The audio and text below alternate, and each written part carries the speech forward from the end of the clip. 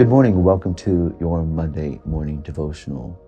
For the next few weeks, we're going to look at different key words that has to do with your ability to cope in life and some of the aspects of what the Bible talks about.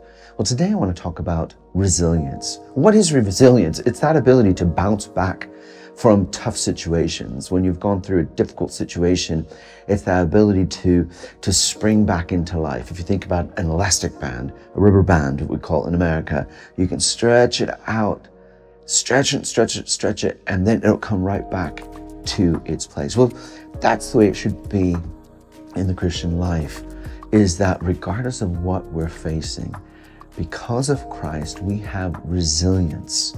So some of the things I want to look at, for example, is the health of our minds and of our soul. There's a proverb that says to guard our hearts. It's Proverbs 4:23, for out of it flows living water, or the springs of life. Everything that you are about comes from the place of your heart. The question is, what is it that's coming out of your heart? As a man speaks, or as a woman speaks, so is he, the Bible says, or she. But Proverbs 23:7 says, what a person thinks, so is that person. What is it that you're thinking? What is it that you are chewing on? What are the things that either weigh you down or lift you up? The thing about God is God isn't there to weigh you down, but to bring you back up, to encourage you, to lift you up.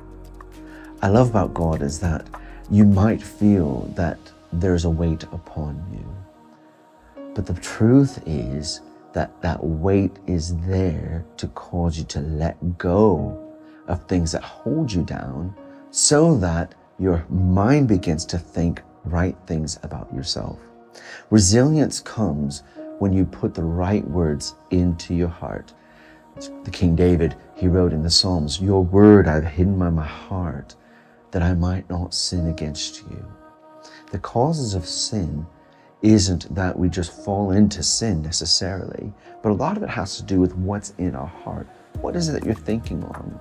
If you're having anxious thoughts, if you're having frustration, if you're developing into anger, these emotions will cause you to go to a place where you are trapped and fall into sin and begin to think things about yourself or the situation that's not quite true.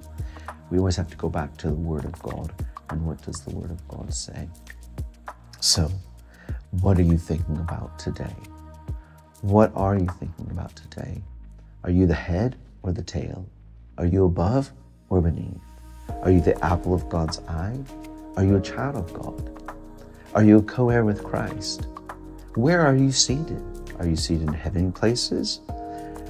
Good questions to ask.